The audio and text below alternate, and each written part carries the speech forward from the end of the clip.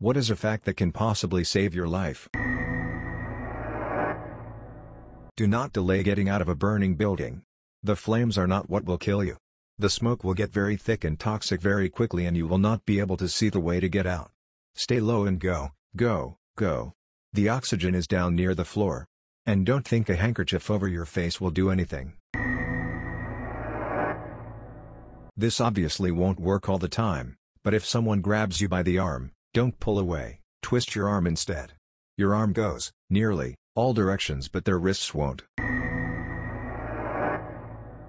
Maybe not your life, but someone else's. Most drowning is silent.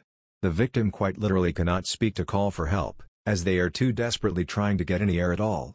Drowning can look simply like a person bobbing in the water until they no longer come back up. Keep a watch out. Especially if it's kids.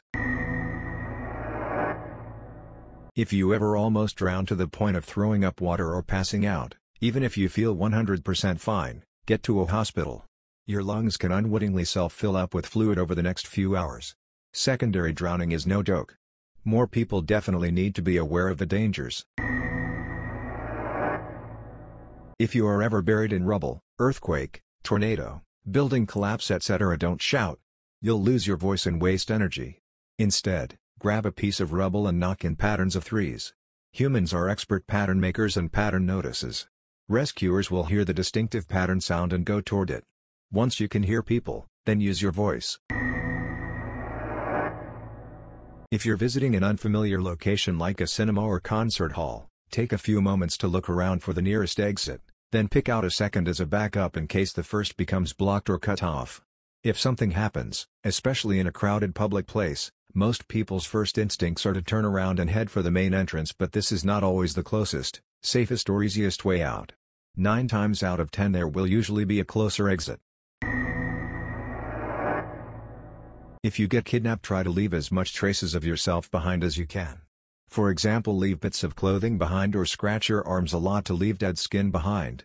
This way you increase your chances that a search dog could pick up your scent and find you. I watched a crime show once where the victim left her hair everywhere in her abductor's car. She kept pulling single strands of hair out. When she was taken to the house of the person who took her, she pulled more hair out, touched everything she could to leave fingerprints behind, and even licked multiple places in his house. She managed to escape and they found evidence of her all over his car and house. Slam shut case. There are no rules if a stranger puts their hands on you. Yell, scream bloody murder, kick, bite, make the biggest scene you possibly can and run away as fast as you can. Make sure your kids understand that this is the exception, the time they must draw as much attention as possible and do anything it takes to get away and get help. If your car goes into the water, open the door or roll down the windows immediately. If you don't, the pressure differential will hold them shut and you'll have to wait until the car fills up with water. On newer cars, the headrest poles can be used to break a window. I'm not sure if that's true, because headrests I've seen are just made of ordinary steel, and the ends aren't particularly pointy. A dedicated window breaker will have a sharp point made of an ultra-hard material. I read somewhere if a stranger gets in your car and tells you to take them somewhere, drive into something like a lamppost or anything. You won't be useful to them anymore because the car is damaged and you've drawn attention to them by crashing the car. You'll damage your car but you'll have your life and your bank account. Someone at my college did this a few years ago. The guy told him to drive to the bank and withdraw all his money, so he drove into a lamppost and saved himself. When you're in Australia, mostly on beaches, do not touch the tiny adorable octopus with blue rings. It's venomous and will usually kill you. In fact, don't touch any snakes or spiders or marine life. A lot of it is poisonous, venomous or will kill you in other ways. Don't let this stop you from coming to Australia though, most of the humans are pretty nice. If you have an iPhone, pressing the lock screen button 5 times rapidly will initiate a call to emergency services. Handy for if you don't want to show you have a phone by removing it from your pocket. It will dial automatically. How to identify if you or someone else is having a stroke. Time is key, so you need to act fast. Facial drooping, a section of the face, usually only on one side, that is drooping and hard to move. This can be recognized by a crooked smile. Arm weakness, the inability to raise one's arm fully. Speech difficulties, an inability or difficulty to understand or produce speech. Time, if any of the symptoms above are showing, time is of the essence, call the emergency services or go to the hospital.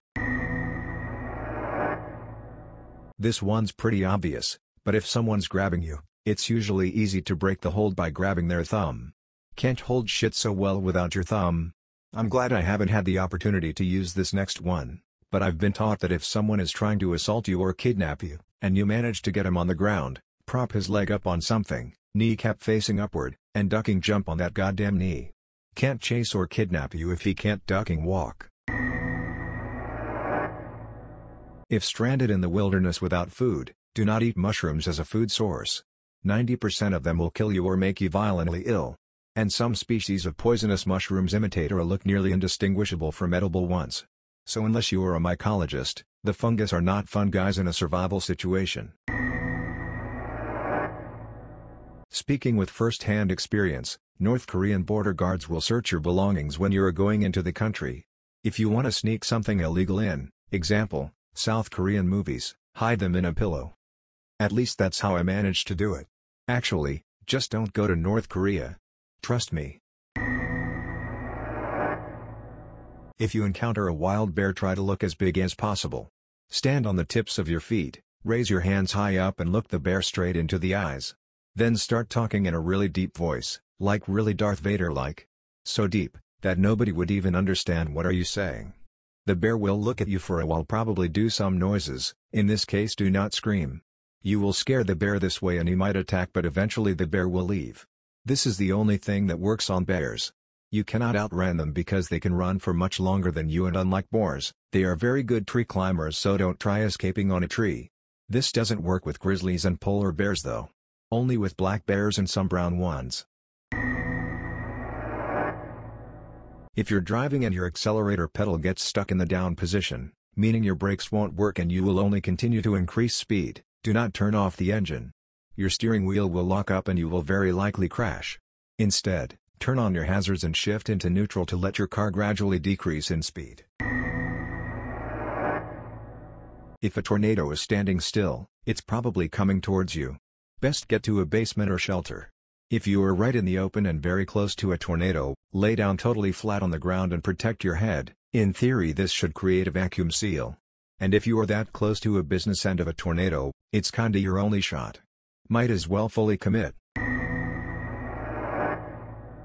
If you were diving and something went wrong, or if you got stuck on a sinking boat or something, swim to the top as fast as you can while humming, or yelling.